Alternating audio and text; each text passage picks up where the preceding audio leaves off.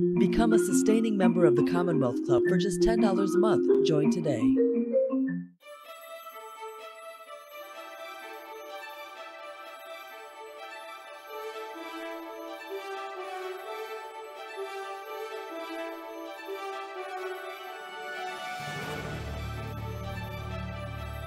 Welcome to the Michelle Meow Show at the Commonwealth Club of California. I'm John Zipper, the club's Vice President of Media and Editorial. For those of you who are joining us for the first time, the Commonwealth Club is a 118-year-old nonpartisan, nonprofit organization dedicated to the civil discussion of important issues of the day. Any views expressed are those of the speakers. Now, we're producing hundreds of programs a year, even during the pandemic. So head over to commonwealthclub.org/MMS for all upcoming programs, in person or online, plus podcasts and videos of past events. And keep your eyes open for the rollout of our new Michelle Meow newsletter coming very soon. If you're watching us live on YouTube, use the chat box to submit questions for our special guest today. Today's program is presented with our partners at GAPA Theater, part of an initiative funded by the California Humanities. Now, it's my pleasure to introduce Michelle Meow. She's the producer and the host of The Michelle Meow Show and a member of the Commonwealth Club's Board of Governors. Good to see you again, Michelle. Thank you so much, John, and thank you to all of you for joining us this afternoon. We have a great conversation for you, and I'm so excited for this panel. So let me introduce you to them. We have Peter Tui Silva, who is the Executive Director of the Kumukahi Health and Wellness Center, Amy Tsuyoshi, who's the Dean of the College of Ethnic Studies at San Francisco State University, also a journalist and activist, and Helen Zia, who is a journalist and an activist, and also author, Asian American Dreams, The Emergence of an American People. Welcome, everyone. Thank you so much for joining us. Aloha, so glad to be here. Same here. Hi, everybody. Thank you. There's an emergency happening. I think we're used to this now. It's been a year and a half of doing all this. And so I apologize to all of you. But hey, a great way to get us started and remind us how much we have gone through in this last year and a half. But why don't we begin with a brief introduction from each of you of how you got started in the work, what inspired you, and please do reflect on any of the history of our history that may have inspired you to do the work. Let's begin with Helen. Oh, well, I think I'm the oldest person here. That means there's a lot to say, so I'll try to give the short version. I'm a child of the 60s and 70s when there were a lot of social movements happening. That's when I was, growing up and watching that on TV.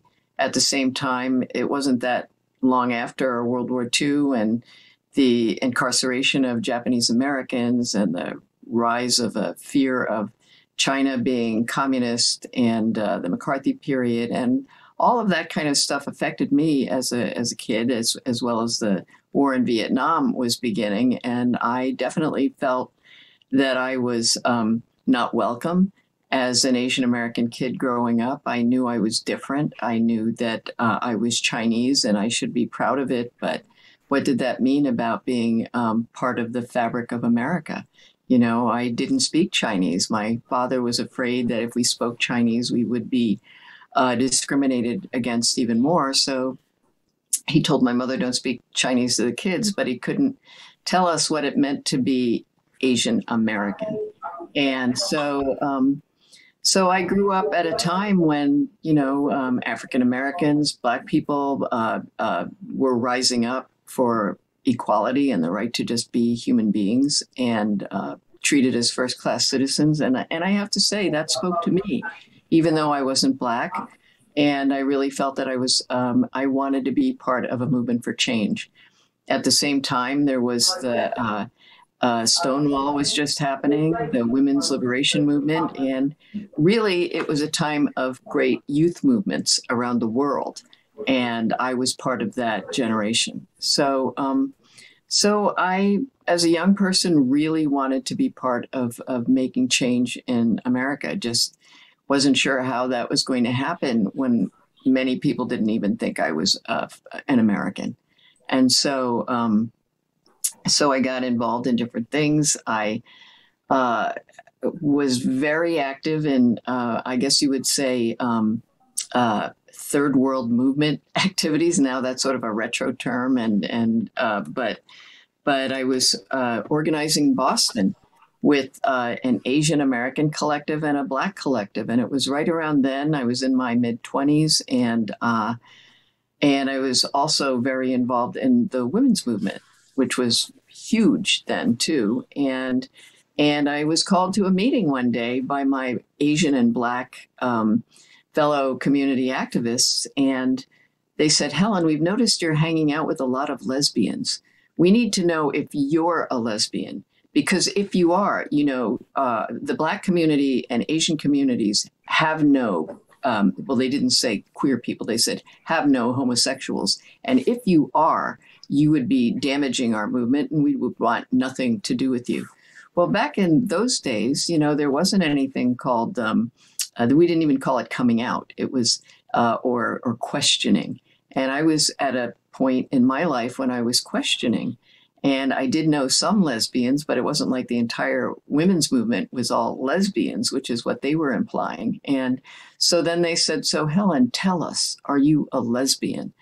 And at the time, I'd never had a girlfriend. I'd never held hands. I didn't have a membership card. I didn't get the toaster oven. And so they said, "So tell us, are you a lesbian? Because if so, you'll be expelled from our communities of color." And so I said, "No, I'm not." And for me, that was like stepping into the closet myself and slamming the door shut. And so I didn't stop being an activist. I continued. I ended up moving to Detroit, Michigan, where I was involved in the labor movement. It was a time of people joining together to try to end apartheid in South Africa. And I would stand out at factory gates, handing out flyers and also trying to not deal with the closet that I had entered in my own mind. And so it really wasn't, and I guess I should say I was in Detroit. I got laid off by, like millions of other workers at the time. I had been working as a auto worker in a factory, and I got laid off and had to figure out what was next, in terms of supporting myself. And that's when I became a writer. That's when I became a journalist to tell these stories.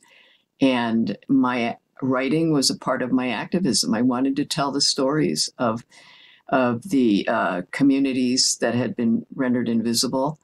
And as a young journalist, then the HIV crisis was happening. And I was assigned an article about HIV, the pandemic that was just beginning then. And that's when my closeted self had to start, thinking about what is this? Who am I? And I ended up, moving for work, but I think I also had to move to get away from the huge Asian community that I had become part of. And every other auntie and uncle was trying to match me with some guy. And it was like, no, I have to find my own life. And I moved. I went to New York. I came out. And just to make a long story short, I guess I never stopped being an activist. And during the time when marriage equality first began, when the 3 couples in Hawaii, filed suit for the right to marry, that's when I started writing about it and becoming involved in that. I was fortunate to meet my soulmate and now my wife, Leah, who is from Hawaii herself. And we went to Hawaii to become part of the organizing around the very first ballot initiatives, I guess, to fight for the right to marriage equality. And so I guess I would just say that I see my trajectory and the things that I've wanted to do in my life, my journey, as trying to bring my whole humanity, my whole personhood into, every part of my working life, my community, so that this being closeted either for myself or from my community at the time, doesn't have to happen for anybody. So I'm still active, even though even though with this pandemic, I'm in that category of the old and infirm and, and all that, but that hasn't stopped me. So sorry for going on so long, but that's, my path. Always a treat to listen to you. And again, new emerging audience we'll get to in a little bit when I ask you about how your work has evolved. But thank you for sharing. Amy. Sure. So I'm a historian by training, and I do work at the intersection of queer studies and Asian American studies. And I would say that what first inspired me is just being queer and Asian. I just felt like it was kind of difficult, both dealing with family as well as community, the Asian American community that I was very much a part of. At the time, they basically rejected me. And then also, I think finding a way in terms of my profession. So in grad school, I heard many times that if I did queer studies, it was basically the end of my career. And this was in the late mid to late 90s. So it was in the wake of the AIDS crisis.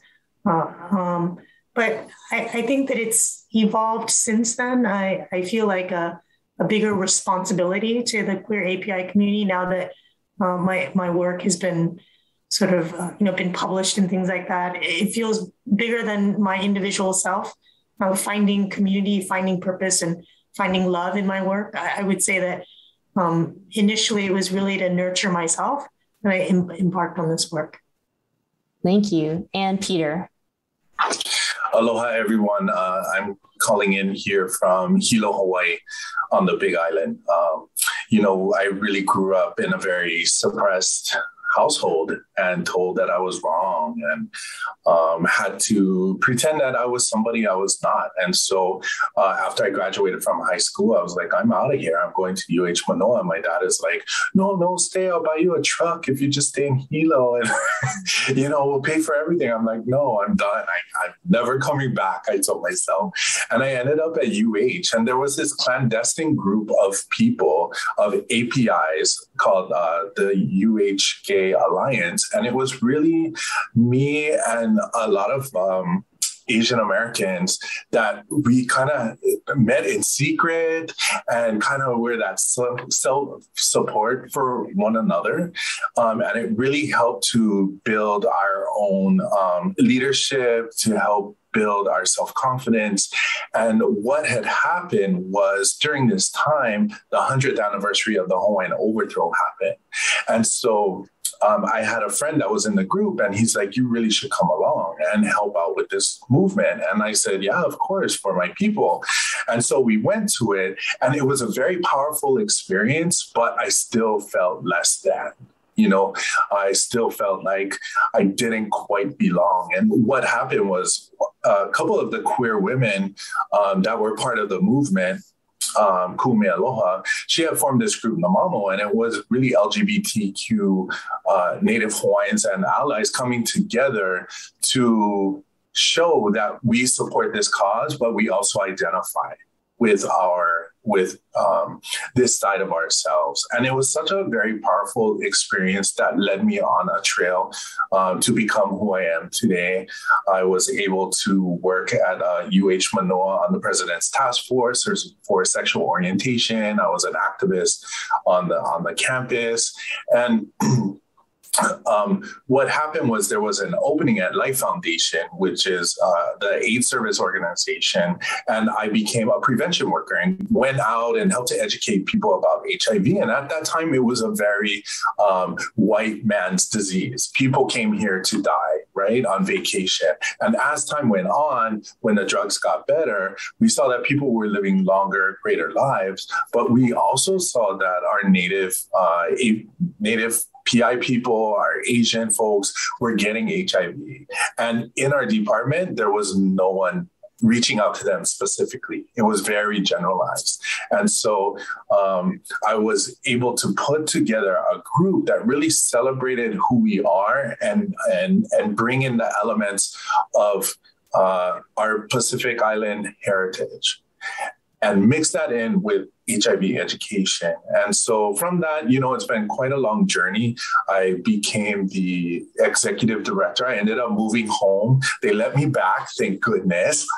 I'm so happy to be back. Honolulu is just so crazy now. It's so nice to be in a rural area again and do this work for all that I've really learned from people on the continent, from our API Wellness Center, American Health Forum, Caesar, all of these people that have instilled so much trust and knowledge in me to bring that back to my people here, and leading now as the executive director of Kumukai Health and Wellness. So I'm very happy to be here today and share my story.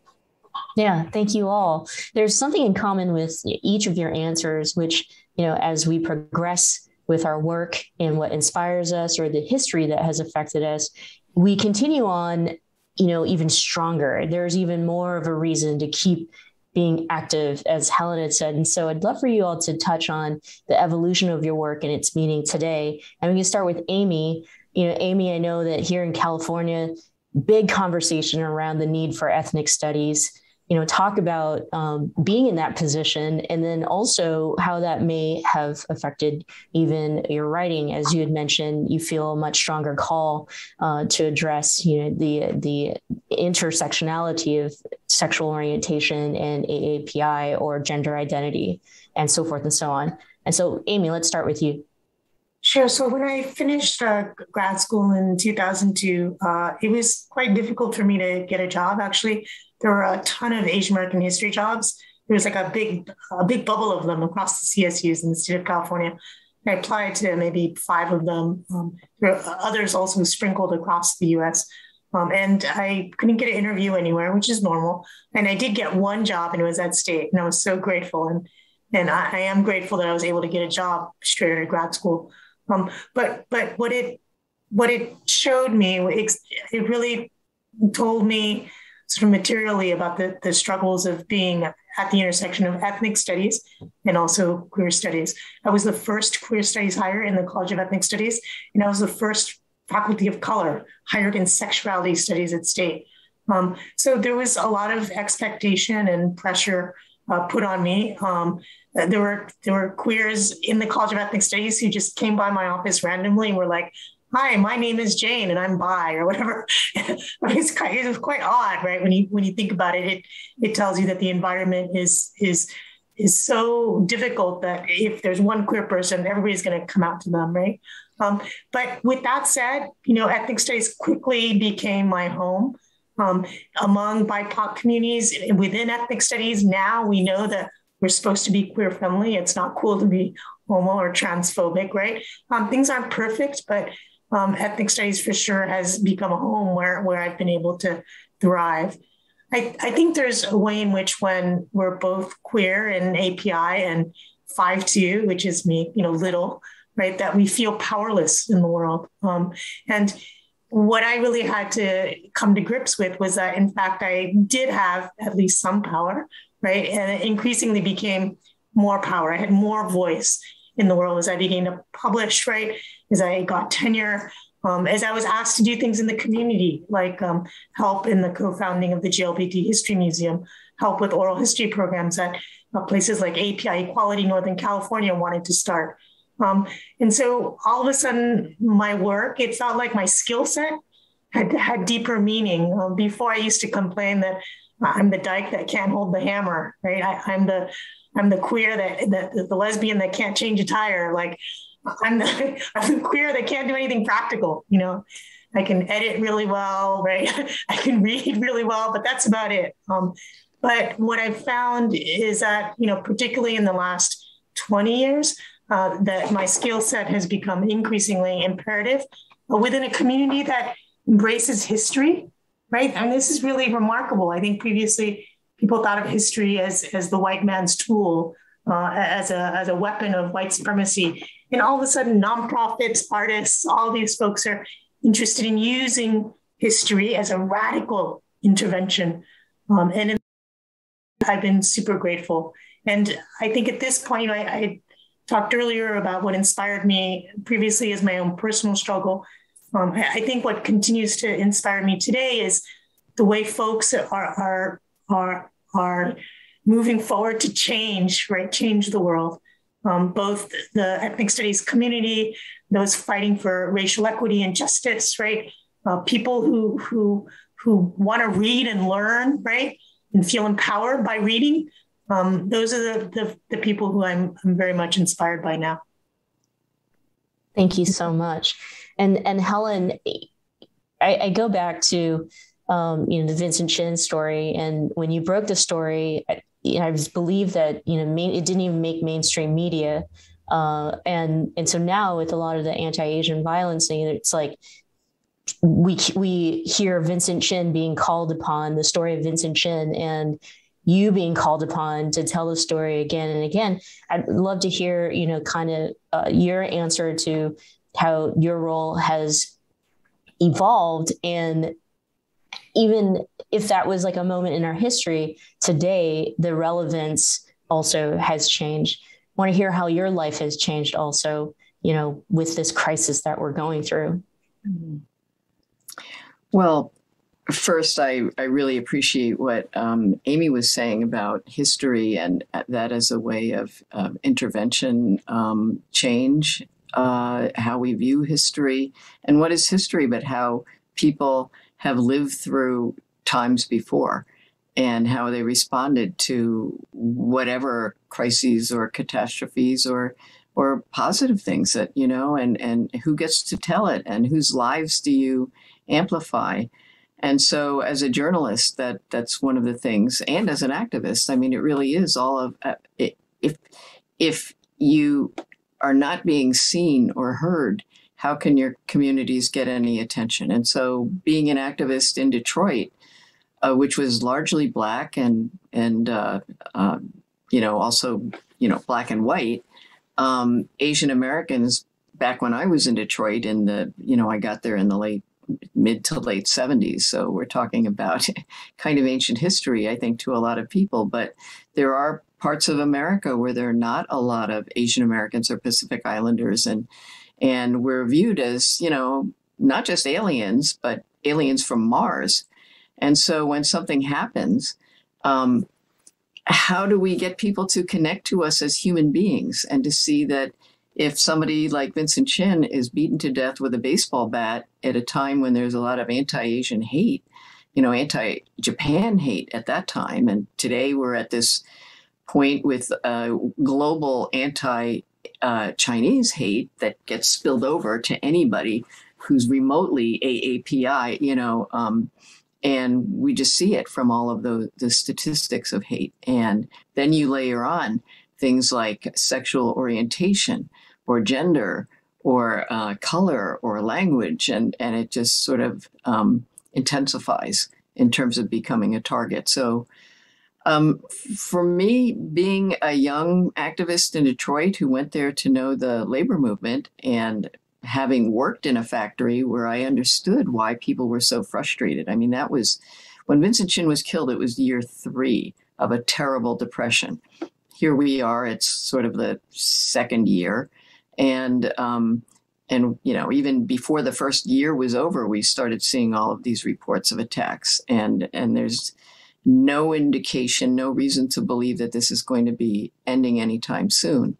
So part of activism is connecting to the dots of history and to see that what's happening today didn't just spring out and suddenly is a new thing, which actually was part of the reporting back in, early 2020. People were like, hey, what is this? What are Asians experiencing? Is this new? And then you'd have to say, no, it's not new. It didn't begin today. It didn't begin in the 1980s with Vincent Chin. It didn't begin in the 1940s with the incarceration of Japanese Americans. It didn't begin with the Chinese Exclusion Act in 1882. It actually has been going on for a long time. And Peter mentioned the 100th year anniversary marking the overthrow of the Hawaiian monarchy. We can talk about the genocide of the people of Hawaii. And so this is part of our history. And there have been people all through this history who resisted too. It's not just things that have been done to us.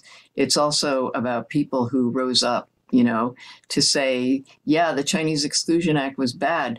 But then out of it, one of the resistors fought that all the way to the Supreme Court to fight for his right to be American because he was born there. And because of him, Wong Kim Ark, every American who comes from refugee or immigrant stock, everyone, regardless of their race or continent of origin, can thank, an Asian American for their right to be considered an American citizen. So part of the telling for me is not just telling what terrible thing happened on the night of June 19th, 1982 to an Asian American, but also to connect that so people can see our humanity.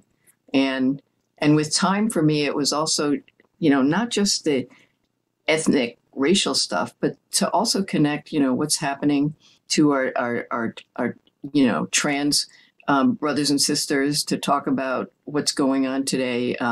Hate crimes are up all over the place to Black people, to queer people. The domestic violence is gone through the roof. And so we see we're in a time of violence and crisis for many people. And for Asian Americans, it's about not being deceived by this so-called model minority racist myth that says if you're quiet and you don't speak up, you might be treated as though you are an honorary white person or left alone. And this whole pandemic has just shown that you can be an investment banker. And actually the Asian American investment bankers in New York have come together because they think, oh yeah, we could get beat up too if we're in Times Square. So part of my evolution is how not just bringing myself as my whole being to be able to say to an Asian American, largely an Asian American group who are thinking about race, to be able to say, yes, and my wife, and for them to hear that, to whether it's subliminal, no matter how they react to it, but to know that, we are, as human beings, we're all have complexities, and they're not just one item, and none of us are. So that's where all of this has led me, and to try to keep doing that, because if we don't do that ourselves, we're always going to be invisible in some way or another. Which is a great segue, Peter, for you to talk to us about the evolution of your, your work, your activism, and especially around visibility and during, experiencing these crises and providing services for marginalized groups in our community that may be overlooked or aren't included in data reports. So, yeah, what about you and evolution of your work? Yeah, I really echo the sentiments of Helen and Amy, especially for our PI community. It can be looked at as such a small, non-important, just sort of brush them over community. And, it really does affect our people. And there's so much trauma that we've gone through. Like, I really did not get this, our future determines the past, when we set this up. And then the more I thought about it was like, so many people don't want to look at their past. So many people don't want to look at their past. And it's the present, it's the future of what's happening to our people now. And, it's very, very, very disheartening to see our Asian American brothers and sisters and all facing the hatred, that collective hatred from other Americans that need a scapegoat. And for our Pacific Island community, we've had a really, really hard time adhering to those mandates that were put on us. And so the death rates in the Pacific Island community are huge, and it's outweighed every other group. And it's disheartening because we are so connected to one another, and families come together for birthdays and funerals. And that's the time where we are able to connect and pull away from being the assimilationist Americans that we're supposed to be, to coming back to our roots as the people that connect to one another and connect to time beyond. So what we had to do was really get the visibility out there and really pull together leaders of our community to be on the commercials, to get the messages out. Sharing our truths and our realities and being exposed. And sometimes, when you have dark history, that can also present, shame. Like, for example, like myself, I've always been shameful of my past, even growing up, because my family were refugees, and then, we're poor, and then they're immigrants, and then I'm LGBTQ. And there's so many elements of being ashamed that I didn't really tell my story, or I wouldn't tell the truth. And so I'd love for all of us to have an honest conversation about, shame and how it has affected our work. And maybe each of you can take a moment, and you might not even have the same experience of shame as me, but maybe you've taken that shame and created, moments of power in the work that you do, which obviously all three have, as you've changed the world. But let's talk about it. When we're ashamed of some aspects of our history, do we not speak of it, or do we acknowledge it? Amy? So thank you, Michelle, for, sharing your vulnerabilities with us. I think there's two types of history, right? One is like, the history that both Helen and Pierre laid out, history of Asians and Pacific Islanders in the US. And then there's the personal history, right? That we may feel deep shame about. And I mean, both of those things, we shouldn't feel deep shame about it, right? Like when we have a history of colonialism and trauma, right? We should be proud that we survived it, right? On the flip side of that, I'm mixed, Japanese and Okinawan. So I also know that, Japan has a history of imperialism, right? And, there's a part of me that has to own up to that as well. And so it's super important to just embrace history fully for what it is and create a responsible present as well as future, right? To make sure that we're not as mean as we were in the past, to put it very bluntly. I think that, like, for many of us who have parents who make us feel ashamed about stuff, it's, a difficult hurdle to overcome. I think also that white folks make us feel oftentimes ashamed for not being, as great as they are, right? But I think one of the things that's fantastic about, being in a community that's affirming is that you figure out that all the things that you are that might be non-normative or that might be different are actually great sites of pride and importance, right? I think, Michelle, you've heard me say this before, but we need to be embraced for our differences, not for our similarities, that we all bring something different to the table, right? So I look to gay men to be more flamboyant and self-confident, right? I look to dykes to be more handy, right? I look to trans folks to live a life that I want to live, regardless of whatever people say to me, right? And so there's all these different things on the queer plate that's not us, but we love it all because it's so different from who we are.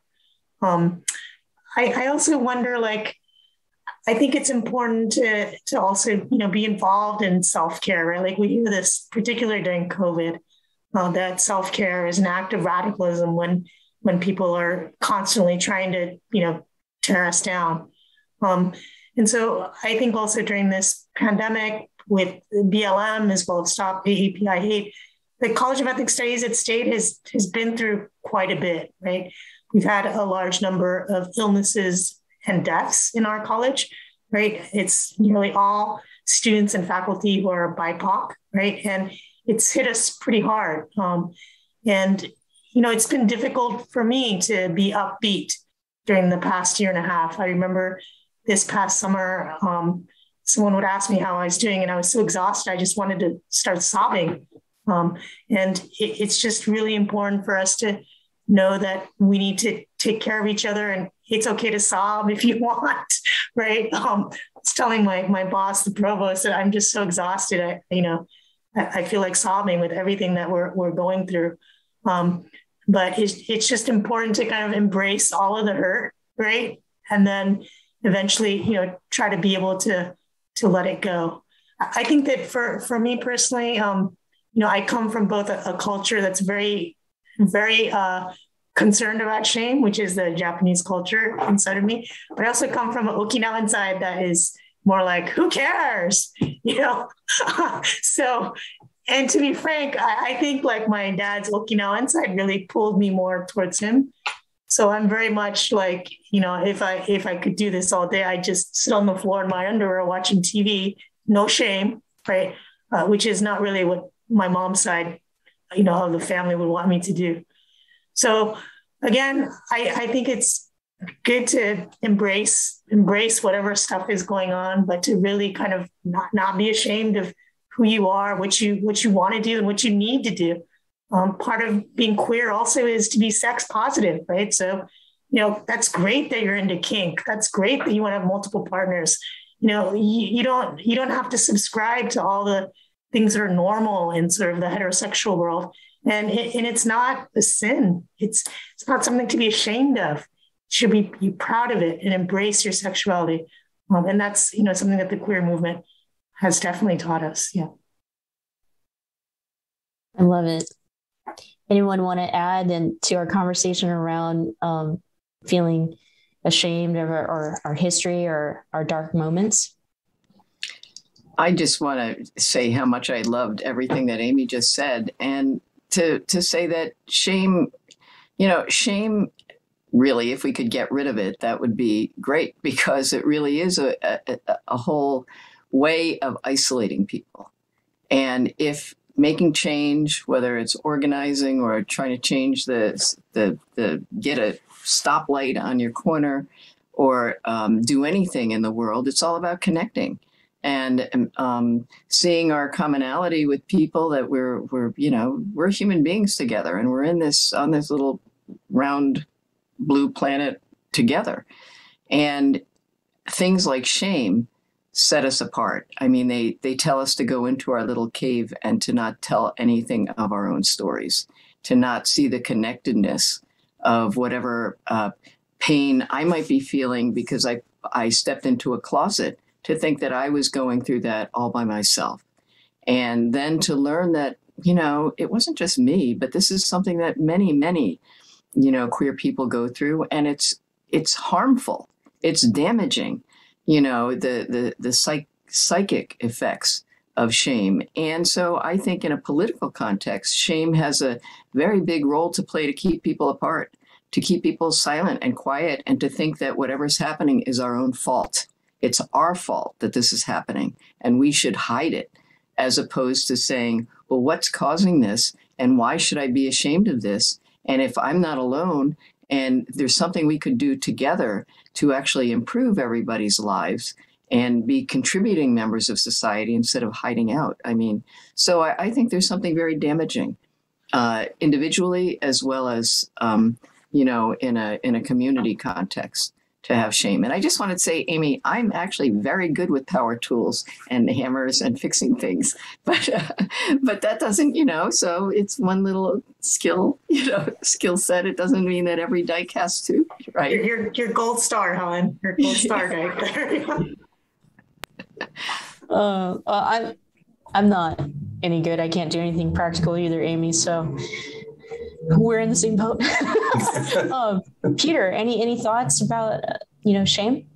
Yeah, shame and stigma. I mean, it's one of the biggest things we fight. Certainly with the HIV epidemic, that's what leads to us getting HIV or getting non-healthy is because of shame and stigma. And it's just really interesting because it can come from our own community.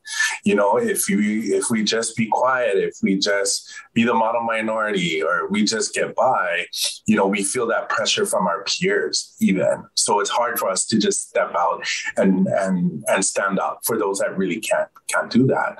One of the things that I noticed when I joined the prevention department at the HIV Foundation in Oahu was there was nothing for local API at all, and especially PI. It was all just the standard westernized methods of trying to reach people. And what I did was look to San Francisco and the Utopia movement there. And it was a group of Pacific Islanders, a lot of them living with HIV, that came together to celebrate their Pacific Island heritage. And so I was thinking, you know, that's something that we need here in Hawaii. So I went up to San Francisco and got to meet with them and actually got to march in the San Francisco Pride Parade. That I was sobbing. That one, I just couldn't believe how much acceptance and how much beauty, you know, there is in everyone. And especially our Pacific Island float would win first all the time, which is so cool. And so I brought that back and used that as a platform to be like, hey, we dance at hotels, we do these luau things. Why don't we do this for ourselves and for our family? And so what we did was to find pride within ourselves and our culture and put on a luau and actually try and invite our families to come and see us as we were. So men dancing in the women's line, TG's dancing in the other line, you know, and just that thing that you always wanted to do when you're looking at a luau, like, I don't want to do the haka, I want to do a pretty hula, you know?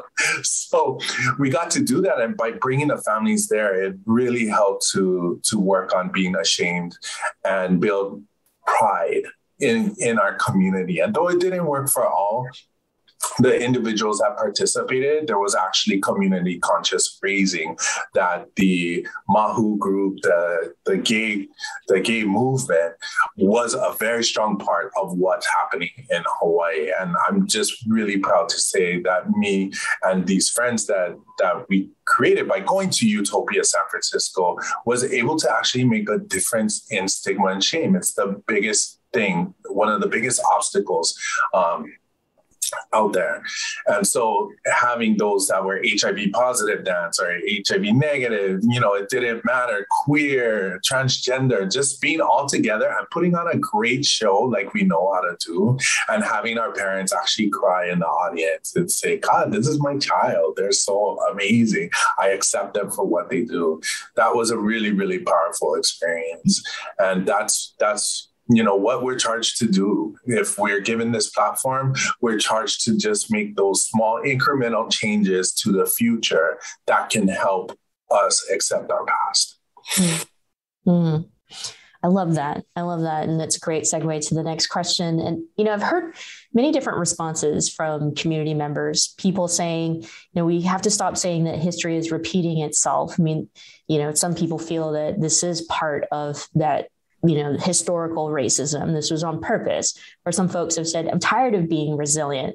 I don't want to be resilient. I want to thrive. I want to live. Like, I should never have to be resilient against all this oppression and hate and racism. It's not how the world should work. But what are your thoughts on embracing our histories, our dark moments, our dark past, and how we can start move, you know, how we can define what is our future without always having to trace back to the past, if that makes any sense. How, you know, switching it, maybe the past shouldn't have to define us. Maybe we create the future to define us today, which I think you all are doing every day of your life.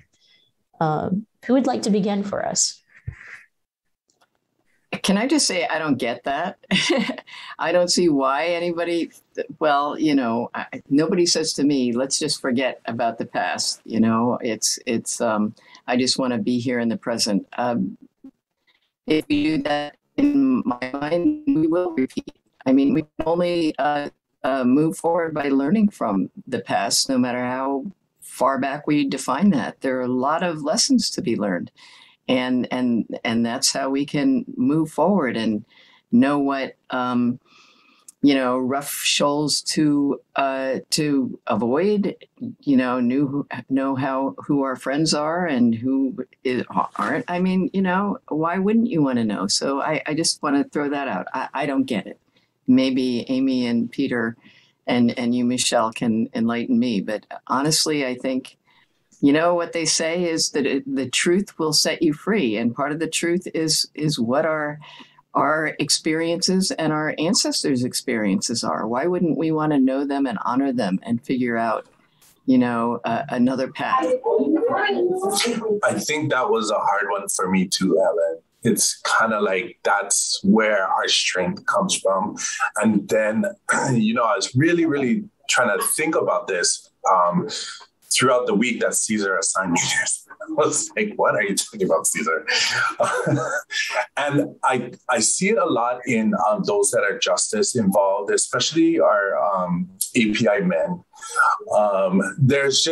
They're living in the trauma and the results of all of this occupation, all of this racism.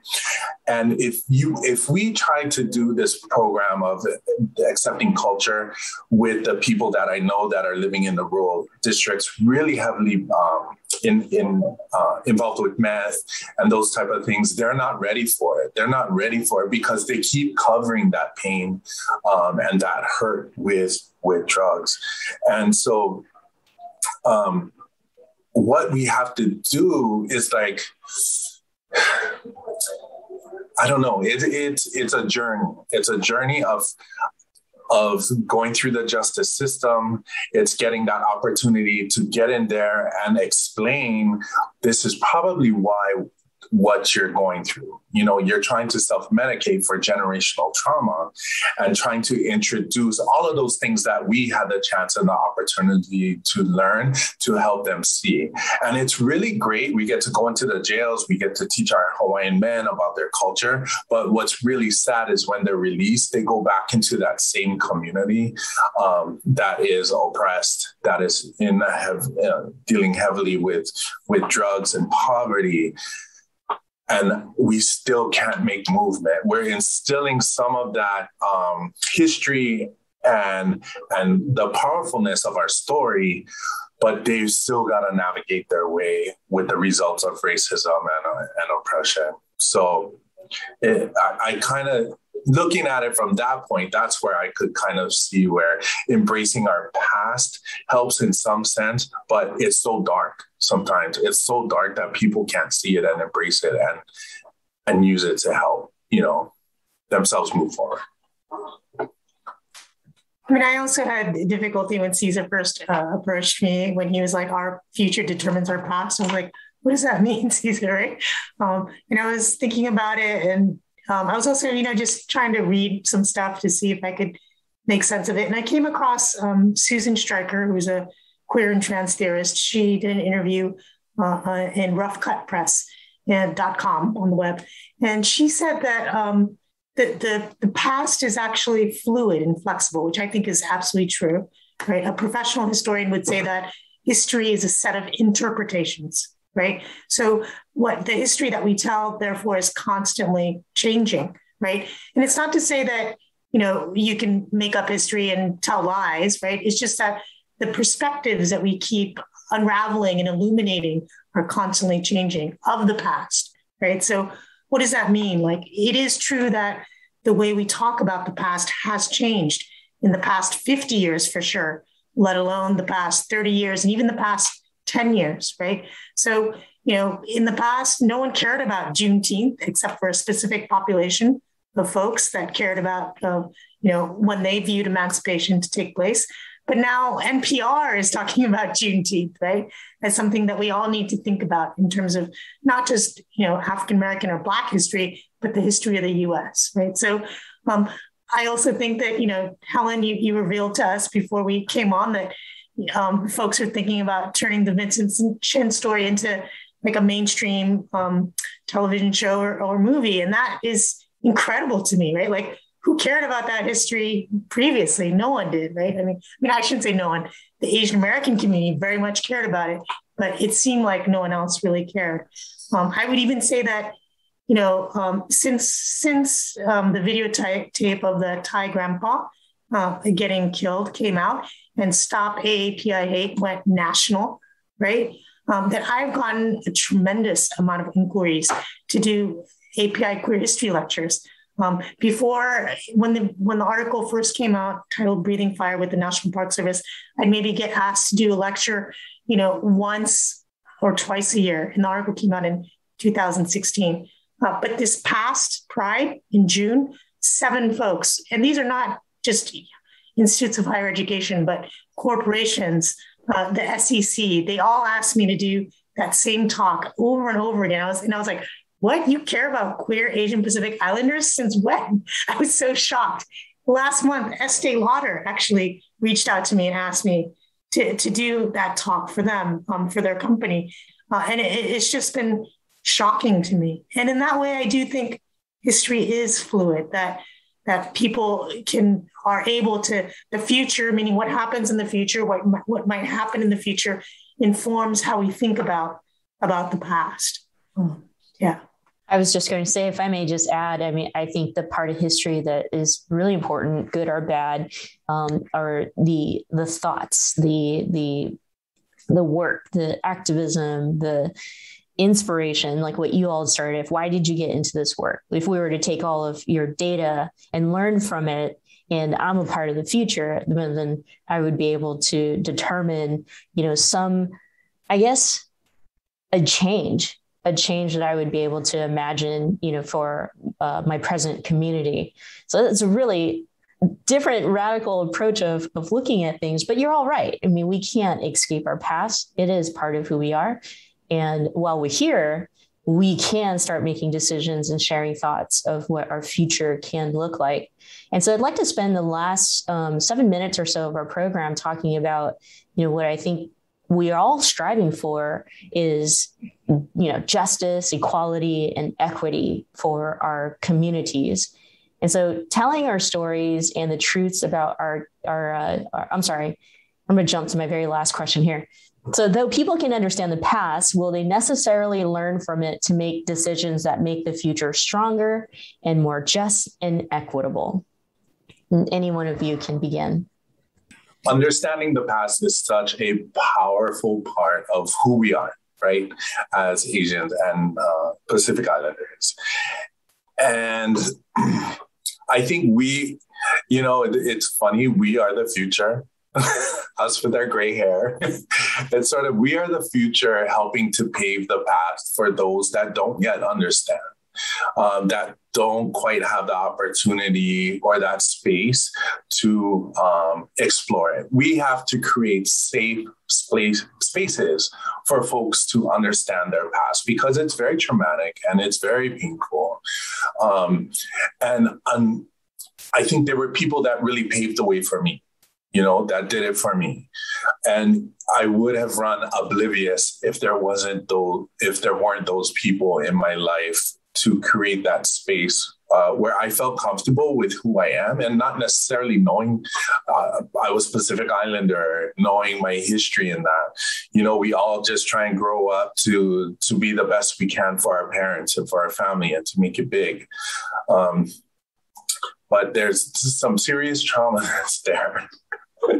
Lots of sobbing that occurs, and then it leads to a lot of anger, right? And that's just a part of the process. But helping to channel that anger into activism is one of the most powerful things that happen in my life. And we here, Amy, Helen, and Michelle, just trying to create that path for those that are coming from the other generations.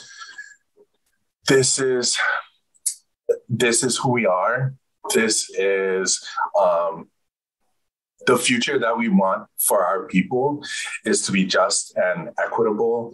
And just doing the work that we've done is going to make a difference for those that come after us. And it only gets better. I mean, to really see these folks with BLM and the API movement, is not something that I could have done back in my age, back in my younger years. It's so great to see that we've created a platform and an open space that people can feel comfortable to do this, because it was truly, truly scary. Just looking back on that little UH group where we met on the side of campus and just talked in hushed tones and put on our little, razzle dazzle mataz for each other. It's come a long way. Amy? Yeah, I do think that, I'm really inspired actually by everything that's going on. Even though, 5 months ago, I was sobbing by myself in this little room because I was so exhausted. I want to say that I feel like it's the first time in my adult lifetime that I feel like people have actually cared about the future. And when I say people, I'm saying like mainstream America. Like obviously queer activists, folks in ethnic studies, right, have always cared about the future, right? But it's really the first time that there's masses and masses of people who really care about the future. And that to me is super moving. I think that because they care about the future, they want to rethink the past, meaning to rediscover it, uncover the darkness, shed light on it, and do something about it. I think that history, it should not be just learning for knowledge's sake, but it really needs to go somewhere, right? It should motivate you to feel stronger about yourself and also make the world a better place. That's what ideally history should do. And I do think that we're in a different place where the nation, to me, feels ready to do that. Curious to hear, Helen, your thoughts, especially because mainstream media now is so interested in what you have to say, which a lot of it has been what you've been saying for a really long time. And if you feel the same as Amy, if you feel like, more and more people do care, especially around anti-Asian hate and discrimination. Well, I think we are at a moment where there is interest. They cannot hide, the pandemic really did kind of throw open, all of the pretense or the hidden, most of the pretense. But the idea that there are people who are more vulnerable, who are suffering, who are dying, who are more exposed, and who society depends on as essential workers, and that society can't do without. And so the conversations about equity, the Black Lives Matter movement, who's getting attacked, how Asian Americans are, they can't deny the data that's coming out of San Francisco State and the Stop API Hate website. I mean, whereas in the past, people could put a smokescreen, the mainstream media or the, politicians or whatever could just try to ignore it and hope that people would go away. Now they can't. It's irrefutable. And so we have a moment that then it's up to our communities to stand up and make sure it doesn't stay a moment, that we, Peter said, create a space. That's what we who know a little bit about the past and the present and are thinking about the future, that I agree with, that is hopeful. And, but we have to do something about it. I mean, the thing is, we can't just sort of passively think that, they're paying attention. Well, as soon as they don't have to, they won't, unless we make them.